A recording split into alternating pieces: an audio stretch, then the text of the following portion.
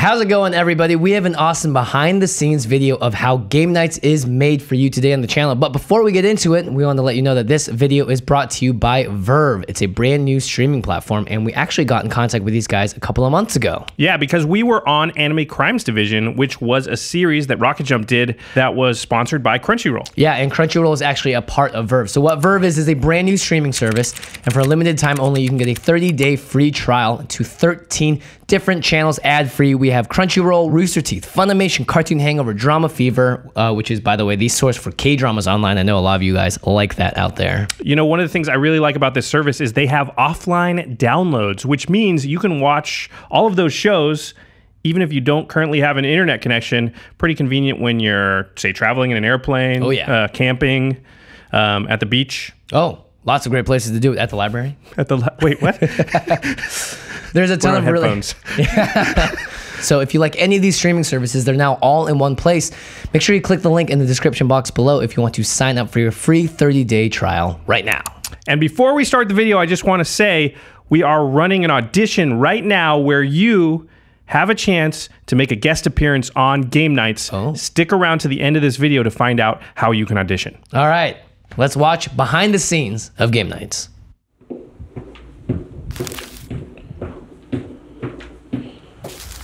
What's up, guys? How's it going? How's it going? I understand you guys are about to go on the show. What show? There's a show? There's a show being taped in there. Oh, what's it called?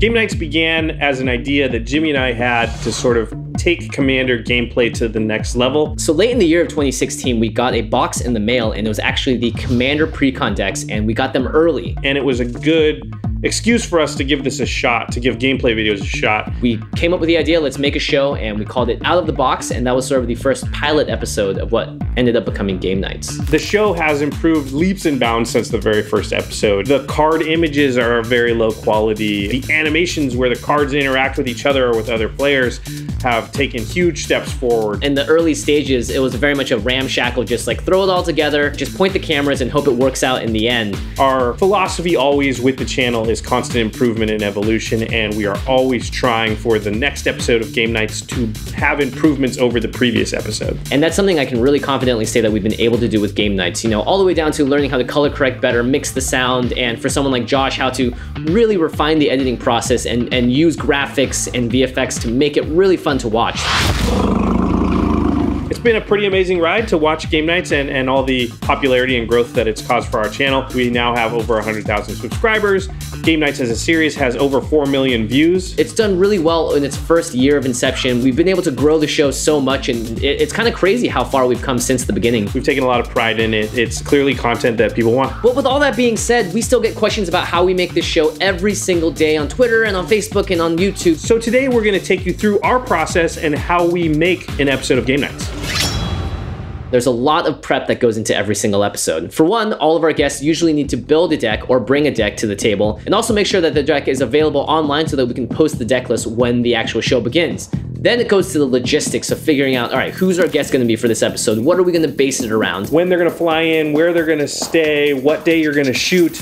That day that you're gonna shoot is also predicated on stuff like when can you get the product? Like a lot of times we are using cards that haven't been released to the public yet, and we're working with Wizards of the Coast trying to determine what's the earliest date that we can get those cards so that we can shoot the episode so that we have enough time to edit it so that when it comes out, it actually times up near the release of that set or something like that. If we're doing an episode about unstable, well then we're gonna try and get unstable playmats, sleeves, and whatever else we can so that the whole world of the table and of Game Nights is thematically connected to what we're doing. We also have these awesome screens behind us that we have on every single episode that play these animations of cards and art. So that involves contacting the animator, getting them the assets, and working through a small revision process, and then finally exporting them, putting them onto our computers, and then putting them onto the screens. So there's a lot of time spent just sending emails and making sure the logistics are all in place and everything's set up and ready to go so that when you do get on set, you aren't missing any key piece that you really need.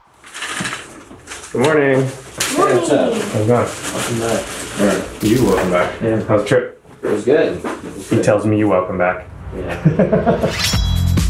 So we get here early in the morning, we start setting up the camera. We have a director of photography, Lauren, and she has rigged up all the lights and how the camera sits, and Jimmy and Lauren kind of go through setting up all the camera angles, making sure the lighting is perfect. All of these cameras need to be working in sync, as well as setting up the audio so that we can hear everyone around the table. High-tech sound recorder hanging setup. Yeah, this is how janky as it gets.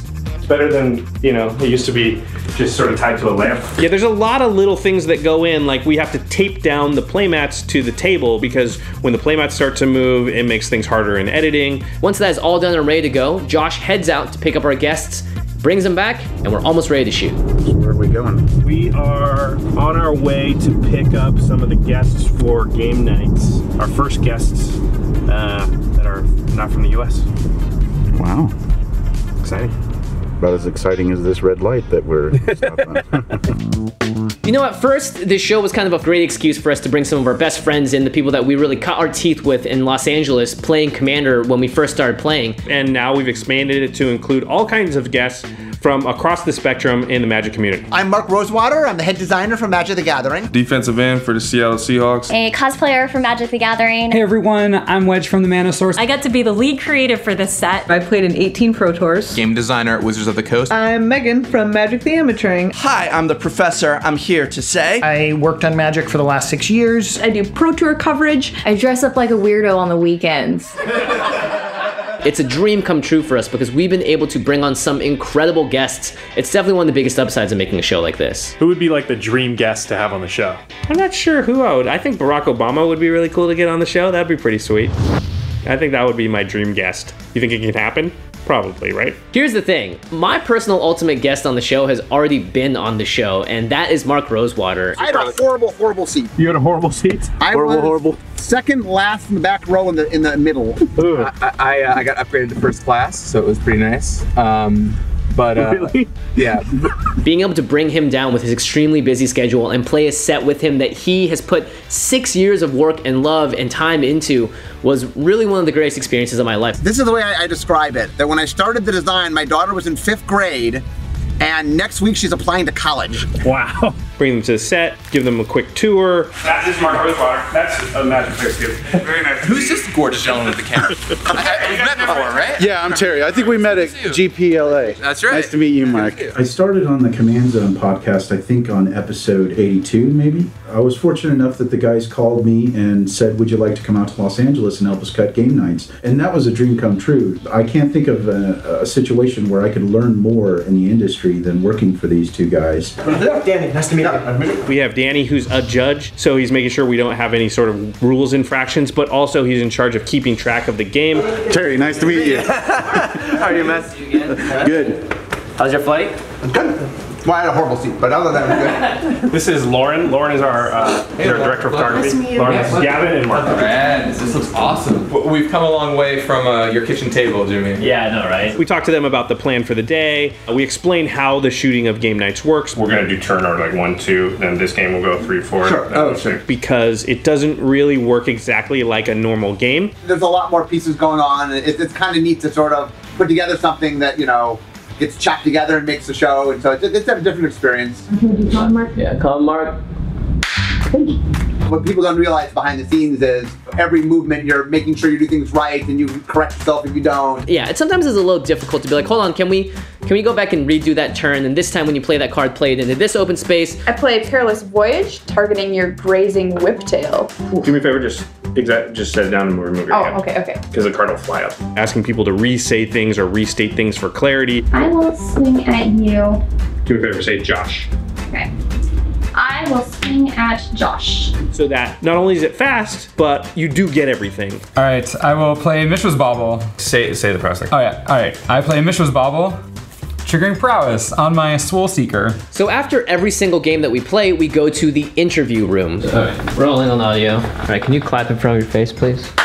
Prof interview, Game Nights episode 12. When we sit down with the interviews, our judge Danny has been sitting there and typing out every single interaction that happened in the game before. So we get to walk through the entire game step by step and make sure that every little thing that happens during the game, somebody has commented on, so we have that to use in the editing process. Josh isn't gonna go after me, right? Wedge is the obvious threat. Wedge is the threat. You sound like you're trying to convince me after the fact.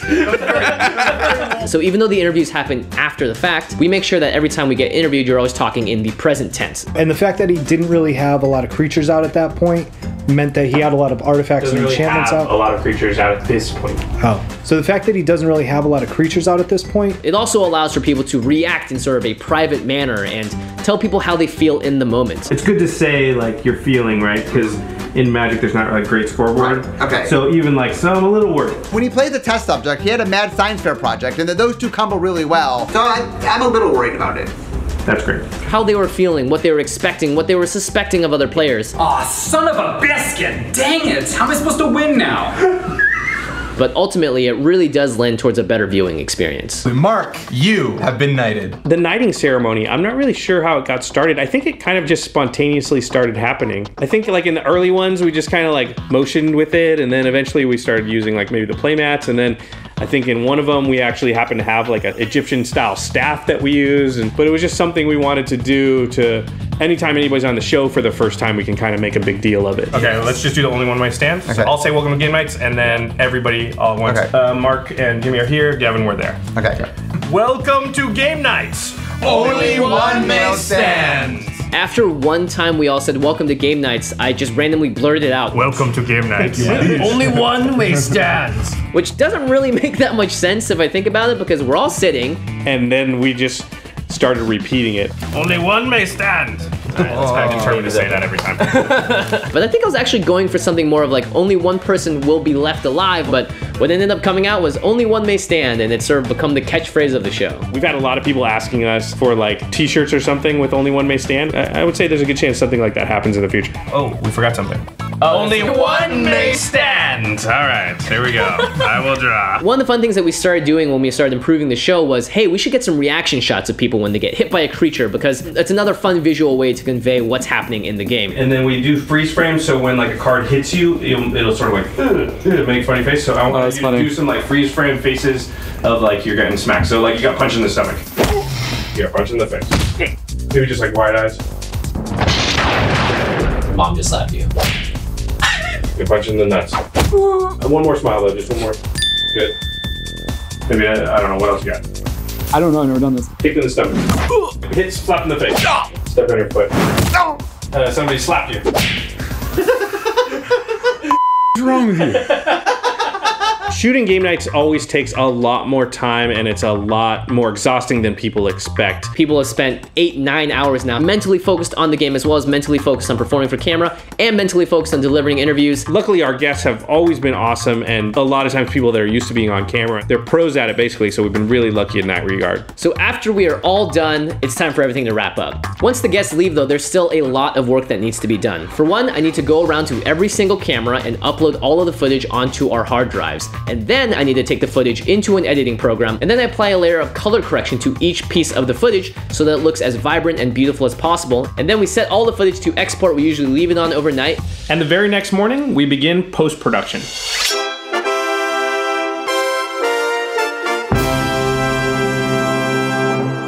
This is the type of thing we do like 100 times per game night episode, and it's a very simple card fly-in. So I'm gonna play Vizier of the Menagerie. So the first thing I would do is I take the card, the digital image of the card, and I place it onto the timeline. After that, I need to put a 3D effect onto the card, otherwise it's gonna look very flat. We want it to have some swivel to it so it looks like it's moving in 3D space. The next thing I do is I set some keyframes, and then I resize the card and I place it in exactly the same spot on the playmat. So the digital image is laid exactly on top of the real image of the card. And so you can see, once I've done that, the card sort of starts on the playmat and then it flies up towards camera. And then after that, I need to remove the physical actual card that was played so that now only the graphic digital image of the card remains under it. And then the very last thing is we do a sort of little blur behind the card just so that the audience is forced to pay attention to what we want them to pay attention to. Then we play the whole thing, and you can see that the card jumps off the table and everybody can get a good look at it so that everybody knows what every card does. And that's just for the simple cards. So some come in and they create tokens, and obviously that gets more complex and takes more time.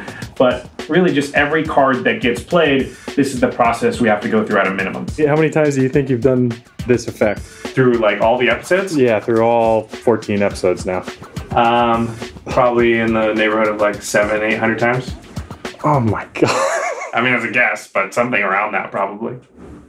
Man, it seems like a lot when you say it like that.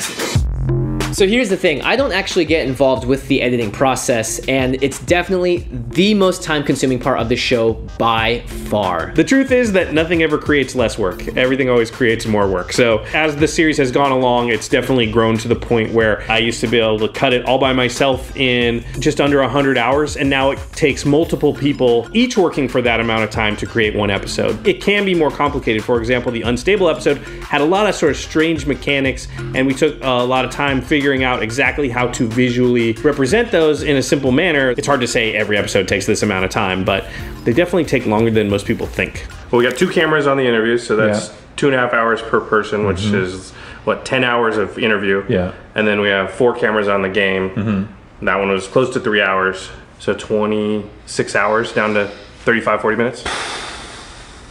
But hey, why can't we do this every week, Graham? Yeah, Josh. Jeez. So I had to come in today and show Josh my cut. As an editor, this is one of your most nervous days because you are putting everything into making this video, and the bigwig, the head honcho, comes in and sits down over your shoulder and breathes down your neck and tells you what is good and what is not. So, Craig Blanchett. Oh, arise, Sir Craig! There's a weird continuity cut here where the sword like comes down on his right shoulder and just suddenly is on his left. Josh has a cadence for game nights that's constantly going in his head. He knows the timing of this show inside and out. This feels out of nowhere. It feels like you want to have him say, I draw my card for turn, sigh, and then say, I didn't draw a land, I don't have any lands in my hand, so it'll all sort of tie together, I think, and make it a little bit of a cleaner little story within that turn. Josh is a perfectionist. On the combats, just a little ching. Yeah.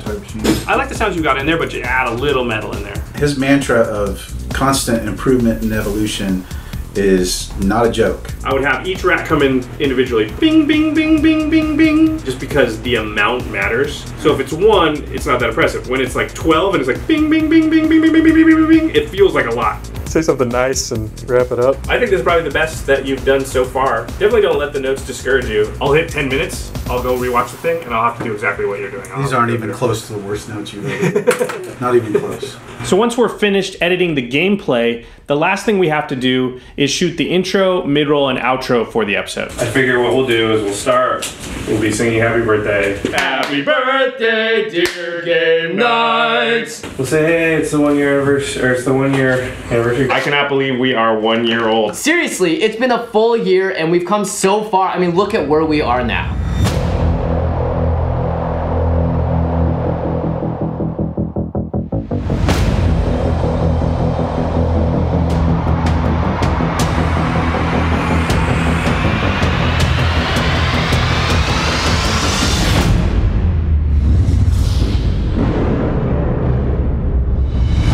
So what does the future have in store for game nights? You know, one of the things we've really wanted to do with the show is expand into other formats in Magic. We've done Two-Headed Giant, we've done Sealed, we've done Draft. You know, we want to make sure that anyone that watches this show can learn a little bit more about Magic, and that's not destined to be one specific thing, because for us that chokes the creativity of the show, and it also makes it less of a fun experience for us. If you're a fan of Draft and you watch our Game Nights episode on Draft, you might then watch our Commander episodes and get into Commander, and the same thing can work from Commander to Draft or Limited. So we're really hoping to expose people to some stuff that they might enjoy that they just haven't tried yet. Game Nights' future, I don't really know, but I just know that whenever we see a challenge ahead of us and a hurdle that we can cross, we're gonna try and cross it. Thanks for watching this behind-the-scenes look at the process we use to create Game Nights. Of course, there's so much more that we couldn't tell you in this short featurette, but we hope to bring more information to you in the future. Until then, we have a couple of episodes in the works that are some of my absolute favorites that we have filmed. So, hope you guys are subscribed to the channel. Can't wait to show you more of the Game Nights universe, and thanks for watching. See you next time.